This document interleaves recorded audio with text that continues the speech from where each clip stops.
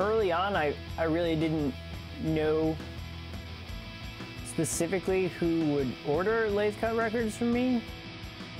Some bands can make 300 copies of a record and sell them out super quick, and it makes a lot of money for them, and that's great. But a bunch of other people are putting out stuff that's just as worthy of being on a record, but they can't afford that overall investment.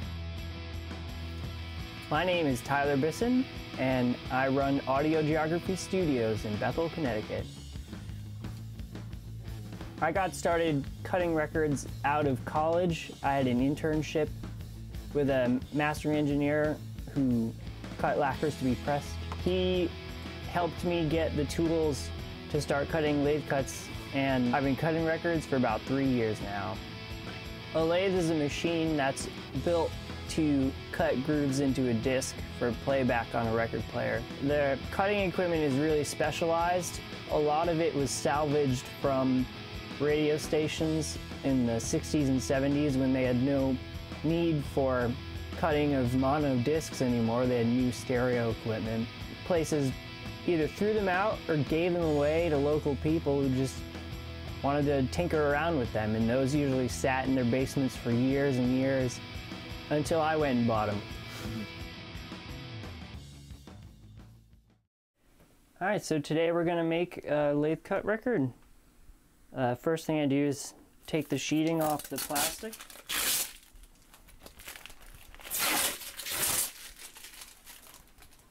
And this one's going to stay a square.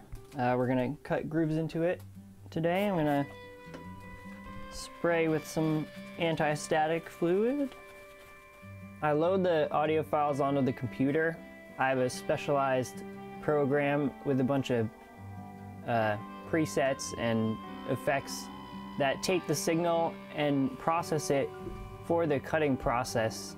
They're all things that I came up with after a bunch of months of working on it, about how to make the record sound as good as they possibly can, as far as dynamic range and frequency range and those sorts of things. The turntable drives the overhead mechanism and keeps it rotating at a constant speed. I slowly move the cutting head over to the disc area, being careful not to drop it where there's no disc. Lower the needle onto the disc, crank the lead-in groove, and press play on the computer.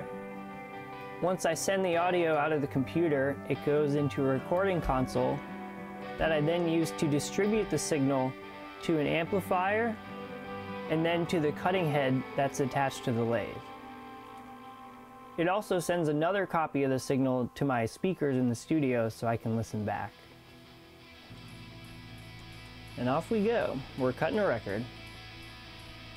Early on, I really didn't know specifically who would order lathe cut records from me. I knew that as someone who had ordered lathe cut records from someone else before, that there was a market for it, and I knew that it was going to be fun at the very least, and I knew that people like myself are in need of that type of thing.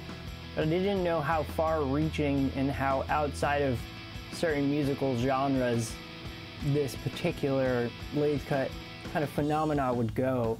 I wasn't really sure. I just kind of was trying to learn how to do something, and I put my mind to it and did it. Oh, cool! Now I figured out, like, I can make a good record. That's awesome. Now where do I go from there? Like, that was kind of the question. I mostly work with independent bands and labels who find me through the internet. They just Google search lathe cut records because they've either seen one before or their friend's band had one made, and I'm one of very few people that even come up in the search. Audio geography is my full-time job.